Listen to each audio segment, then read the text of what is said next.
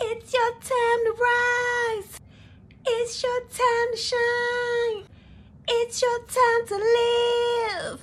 It's your time to fly. It's your time.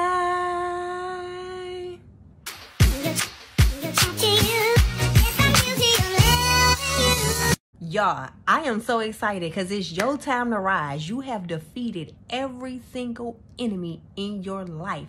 You have overcame every situation according to the will of God. You are set on your journey towards your promised land. It's time for you to rise up. Hey, y'all, it's your girl, Miss Right. Listen, it's your time to shine, baby. It's your time to rise. It's your time to live. And it's your time to fly. That's Kelly Price right there. It's your time.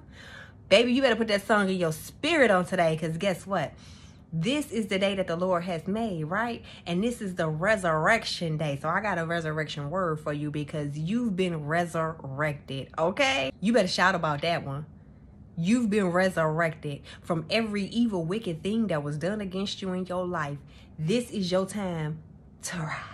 Let's get into this message, all right? So we coming to you today from the book of Luke, chapter 22. We're going to start with. So today we're talking about the story of Jesus, the death, burial, and the resurrection. Just to give you some context and some understanding on how things happened that led up to it, I'm going to go into it with you today. All right, y'all, listen to this. So we're going to start at Luke chapter 22, verse 7. And I'm going to read this here to y'all. Listen, I'm about to break this whole word down for you today, okay? Then came the day of unleavened bread. That means like pure. It wasn't nothing added to it, okay? On which the Passover lamb had to be sacrificed. How many of y'all was sacrificed in your family, amongst your friends? How many of y'all had to be the sacrificial lamb in y'all life? Jesus sent Peter and John saying, go and make preparations for us to eat at the Passover. So what is the Passover? It's like the last supper, okay? It's the last time we about to eat together because y'all about to sacrifice me. I just know it. I just know it.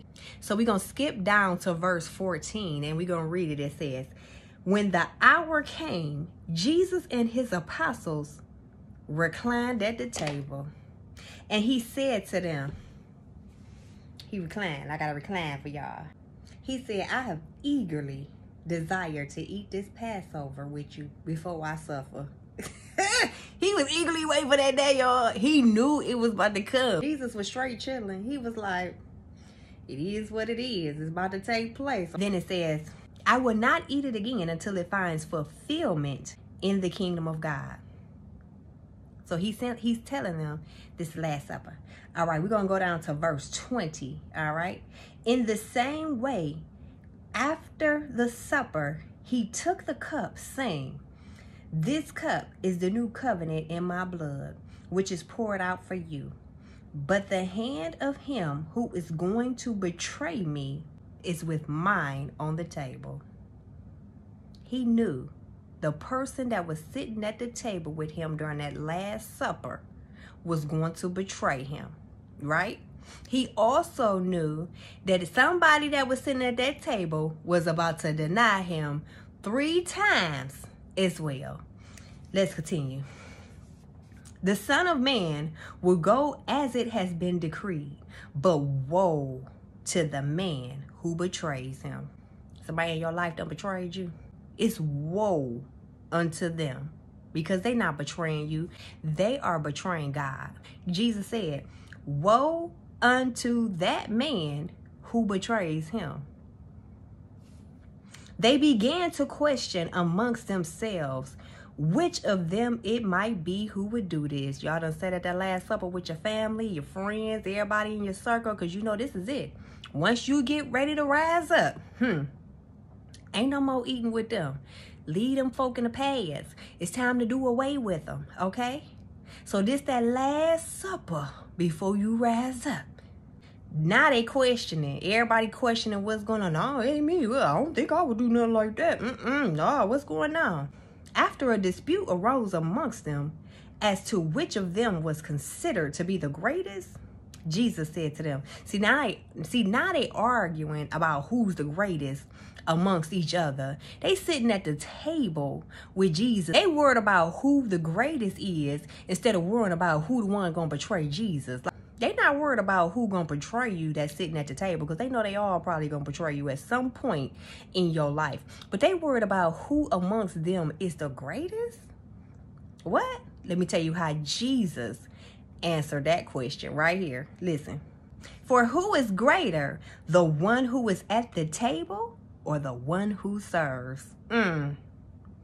He basically saying none of y'all ain't great if y'all sitting at this table. If you ain't serving or got a heart of servitude, y'all ain't great. They trying to sit at your table and see who is the greatest amongst them instead of having a heart of servitude. Listen closely.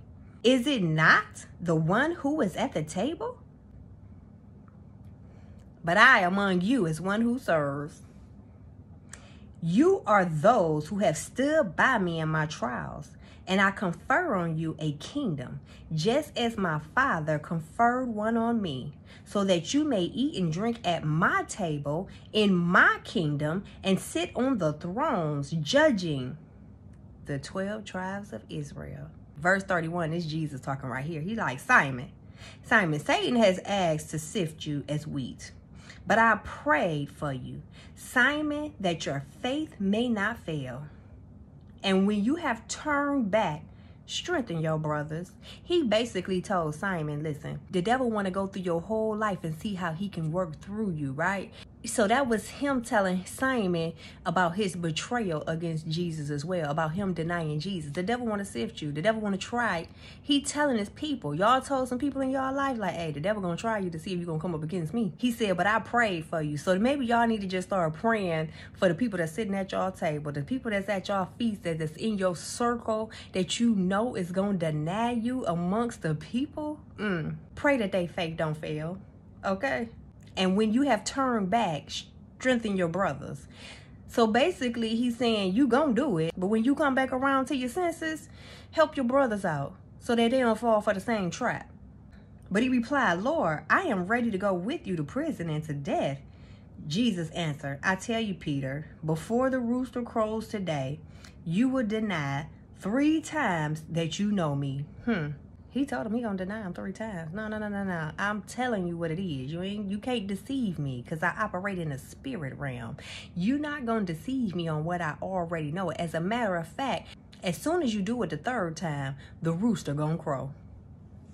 Now, we're gonna go over to when Peter actually betrayed him, right? In case y'all confused, Simon's name is Peter, okay? So we talking about the same person. Simon is Peter, so y'all don't get it confused. So Peter following Jesus in the distance, right? But when they had kindled a fire in the middle of the courtyard and had sat down together, Peter sat down with them. A servant girl saw him seated there in the firelight. She looked closely, and she said, that man was with him. That was a man with him. But he denied it. Woman, I don't know him. That's what Peter said. I don't know him. A little later, someone else saw him and said, you are one of them. Peter like, I am not. About an hour later, another asserted, certainly this fellow was with him, for he is a Galilean. Peter replied, man, I don't know what you talking about. Just as he was speaking, the rooster crowed. Some people just ain't gonna take the fall with you, all right? Some people just gonna be like Peter and be like, Jesus, you on your own. They gonna say you, insert your name. You on your own, bro. I don't know you. When it come time for your crucifixion, when these people come up against you and they crucify you, the same people that say they ain't gonna deny you and they gonna be there for you, they gonna be the main ones. I don't know him. Who that? Who? Jesus who? Which Jesus? There's a lot of Jesuses. Which one? Oh, Nazareth? No, I ain't from Galilee. Not that Jesus. I don't know him. It's all right if they ain't got your back, because it's already written how the story going in. You gonna win. This story is designed to help you win. God designed this story with you in mind. Somebody better shout right there, because man may write you off. But they didn't know that God wrote your manuscript. Man may have written you off, But they didn't know that God wrote your manuscript. Let's read. So now we're going to go down to verse 69 where it say, but from now on, the Son of Man will be seated at the right hand of mighty God. So when you seated at the right hand of God, that's like honor, favor. Think about where God is about to seat you in this season amongst the holies of holies, okay? In an honorable place at his right hand. So here's what's about to happen next, y'all. After you have your last supper with the people in your circle, you already know what's about to happen next. The discernment within you is about to know that somebody gonna betray you and somebody gonna deny you. And once those two things happen, it's time for the rooster to crow. Okay? Listen. Then after that last supper, it's going to be time for you to get headed on your journey towards your promised land, right?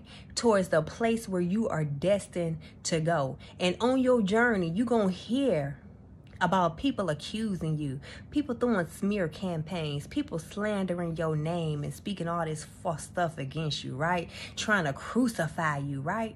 But it's already written. So let's keep reading. Chapter 23, verse 4. Then Pilate announced to the chief priests and the crowd, I find no basis for a charge against this man. So the people that they going to talk to about you behind your back, they don't even find a basis of what the person is saying. They don't even believe what the person is saying to be true. Nah, he ain't that type of person. Nah, she ain't that type of person. I've been watching him. I've been following her. So I don't see what y'all talking about. I just don't see it. So even though they coming up against you, trying to talk about you behind your back and accuse you of stuff, the people that they talking to do not have a basis. Okay, so verse 13 say, Pilate called together the chief priests, the rulers, and the people, and said to them, you brought me this man as one who was inciting the people to rebellion. I have examined him in your presence and found no basis for your charges against him. Neither has Herod, for he sent him back to us, as you can see. He has done nothing to deserve death. Therefore, I will punish him and release him. With one voice they cried out, release Barabbas to us. Barabbas had been thrown into prison for an insurrection in the city and for murder.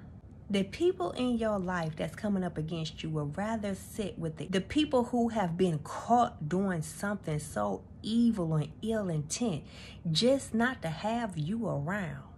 That's just how evil the people are.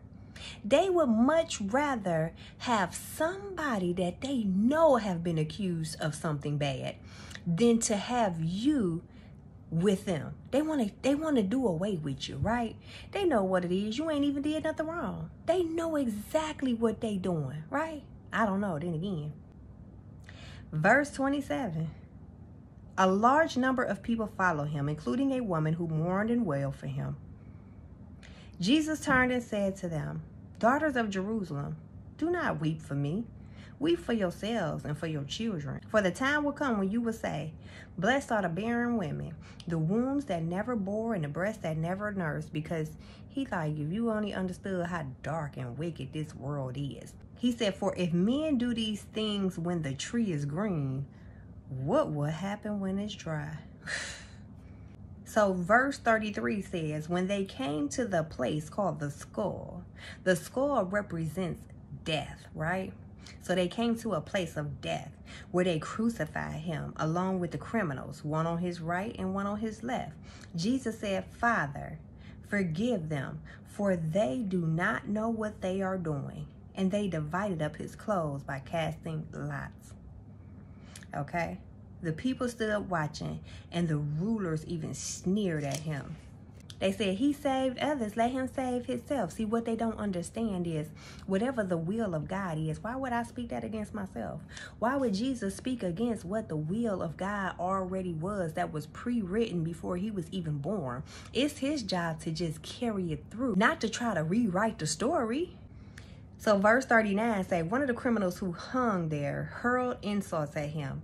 Aren't you the Christ? Save yourself and save us. But the other criminal rebuked him. Don't you fear God? He said.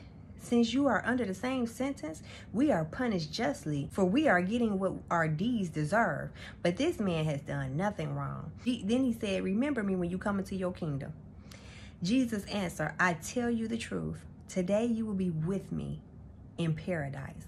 So it's somebody out there that's going to come with you. You might have that one person that God has sent into your life that's going to be with you to experience the paradise in your life once you get there. While everybody else is coming up against you, betraying you and denying you, it's going to be somebody there that's going to be able to experience the paradise with you. Listen. Verse 47 says, the centurion, seeing what had happened, praised God and said, surely this was a righteous man. When all the people who had gathered to witness this sight saw what took place, they beat their breasts and went away. They was happy to see him crucified, and they beat their chest. They was just so happy about it. They was just proud about it, okay?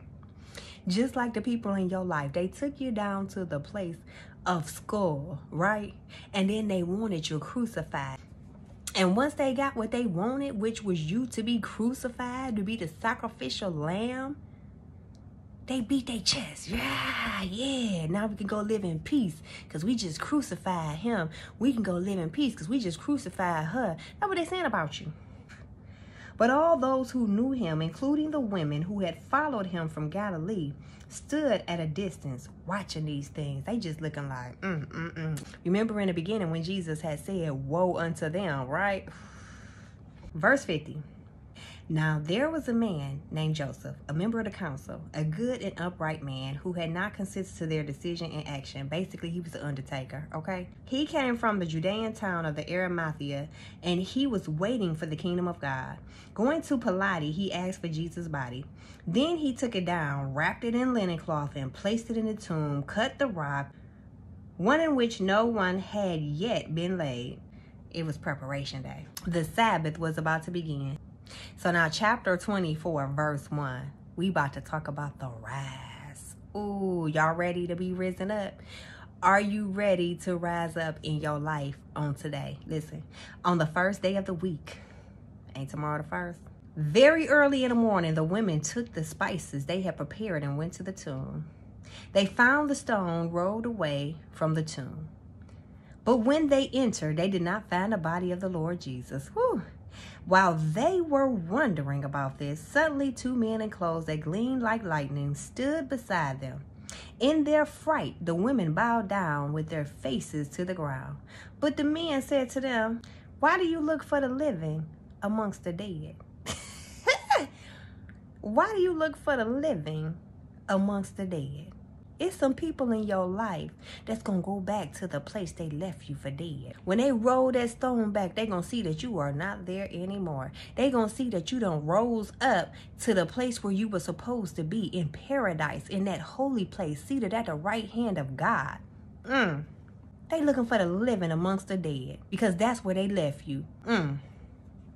But God, let me read that again.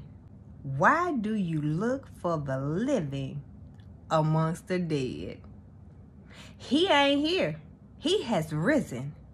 You ain't there no more. You have risen, okay? You have risen from that place where they left you, baby. They can't see you. They don't know where you at now. Now they wondering where you at. Remember how he told you while he was still with you in Galilee? The Son of Man must be delivered into the hands of sinful men, be crucified, and on the third day, be raised again. If you know that you are the sacrificial lamb for the people in your circle, your family, your friendships, relationships, whatever it is, if you know you are that chosen one, it is already written what's about to take place.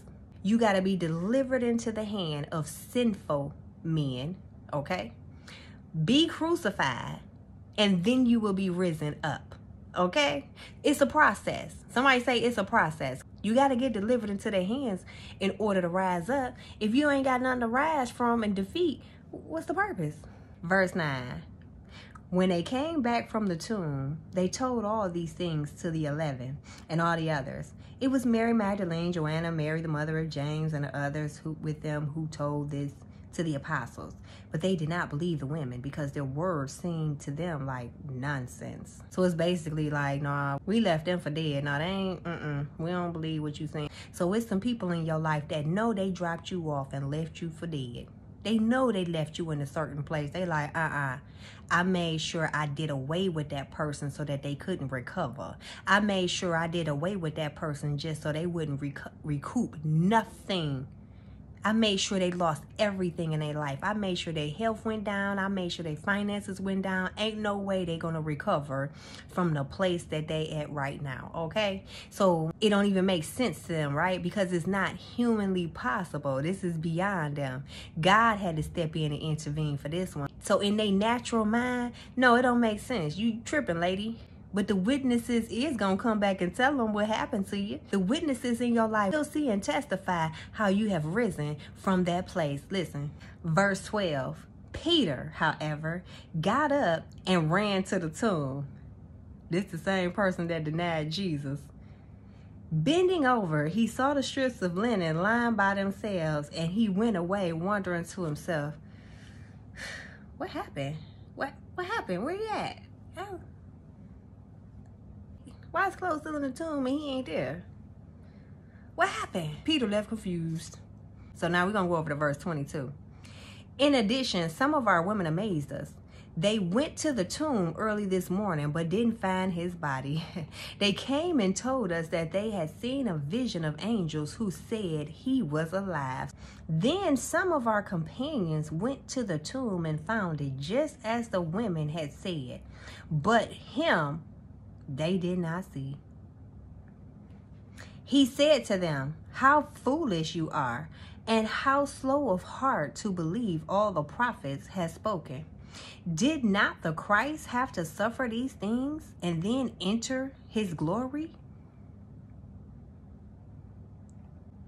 Who about to go enter into that glory? And we talking about on this side of earth, okay? We ain't talking about in heaven. We talking about on this side of earth. So let's read verse 44. It says, he said to them, this is what I told you while I was still with you. Everything must be fulfilled that is written about me in the law of Moses, the prophets, and the Psalms. Then he opened their minds so that they could understand the scriptures. He told them, this is what is written. The Christ will suffer and rise from the dead on the third day. And repentance and forgiveness of sins will be preached in his name to all nations, beginning at Jerusalem. I am going to send you what my Father has promised, but stay in the city until you have been clothed with power on high. Stay in your city until you've been clothed with power on high. That's when you know it's your time to go to your next destination. But until then, baby, you are about to rise, okay? Wow, that was such a beautiful message, y'all. Listen. Some of y'all have been crucified so bad in your life and you made it through the fire, right?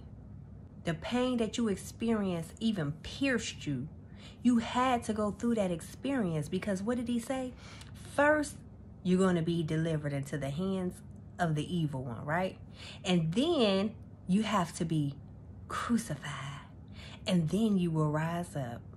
So the very people that caused you that pain, not only did they bury you, but they also went back to the place that they left you for dead at, only to see if you were still there. But today it's time for you to rise up. God is saying, rise up from that place.